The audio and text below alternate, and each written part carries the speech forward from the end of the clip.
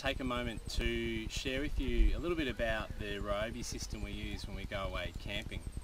Now, Ryobi is synonymous with handyman tools. I've always used for my home renovations and building projects and just messing around in the shed at home. And you may not be aware, but Ryobi has a massive range. I also have Ryobi gardening tools on top of all the tools you'd expect, drills and saws and all kinds of things, sanders, everything. But there's also a range within Ryobi that is great for camping. So we use the Ryobi batteries that we use for my tools at home, my gardening equipment, and we charge them all up and take them away. And we've got a number of different devices that we use when we're away camping. Right now it's expected to be about 38 degrees here in Paradise Valley while we're away. We're camping in a tent and we've got this undercover shelter.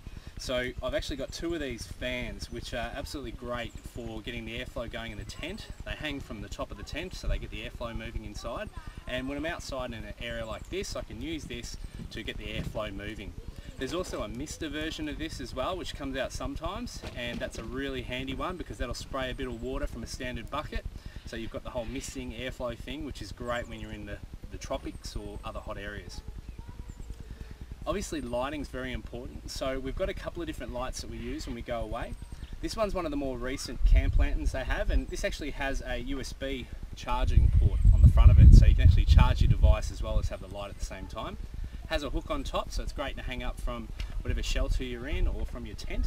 We've got the standard camping lanterns. You can see here, this one is one of the older models. It's seen its fair share of travel, so that doesn't have a USB port on it.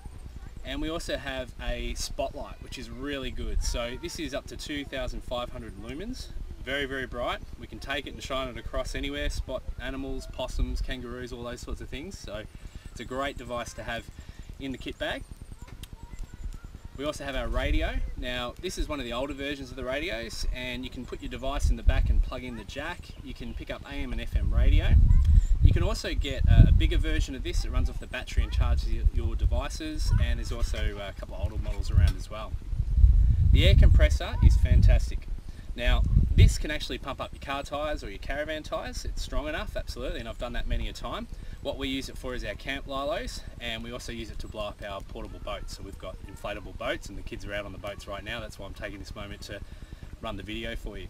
So this will blow up a boat within a couple of minutes. The kids do it themselves. I don't have to get involved, and it's been absolutely fantastic. Now when it comes to batteries, it uses the 18 volt 1 system from Ryobi. So I've got one of my older batteries here. These come in the smaller or the larger batteries. If you can get the larger ones, they're great. This is one of the older ones. It doesn't have a sensor across the front, but in the newer models you can actually push a button to see how far along the charge is, and this one's fully charged up at the moment with 4 bars. That's great when you're camping, going stop to stop. You can have a look to see how much charge is in each battery. Now if you run out of charge, you use a powered 240 volt charging station. This is just one of the rapid chargers. You can get one that is a multi-station, so you can have multiple batteries. That's great. You hit a caravan park, plug it in, go to a store or something like that for a coffee, you can plug in your batteries and charge them up as you go around Australia. From a device point of view, one last item I'd like to show you is here our USB adapter. Now this is a really simple device, and there's quite a few people that hack them. I mentioned already the lantern that had the USB port on it. This is designed just for device charging. So as you can see, the larger battery just slots straight in underneath, and I've actually got our phone cords plugged in. So I can plug this into my phone, press the button on top, and it'll start to charge, and it'll just charge off this battery. So that gives me power to my devices wherever I am. My wife has an iPhone, so we've got the Samsung and the iPhone plugs on the bottom of them. So 2 ports, and that's really handy as you travel around and perhaps you don't have the power. So I run 10 batteries I've got, which I've found has been enough for over a week's worth of camping. I haven't really gone through. In saying that, it hasn't always been that hot, so don't always have the fan running. I think given we're away at the moment, we'll probably get through our batteries because it's just going to be really hot, and I've got 2 fans. I'm going to run them non-stop to keep the tent nice and cool. So these are available from Bunnings exclusively, thanks to Ryobi. Go and check them out. If I was to choose my absolute favourite device here, being a technology geek, it'd have to be the USB adapter charger, but the home comforts of a fan can't be stopped. So if you can get yourself a fan for when you're away camping, it's great. So enjoy your camping, and hope this was informative.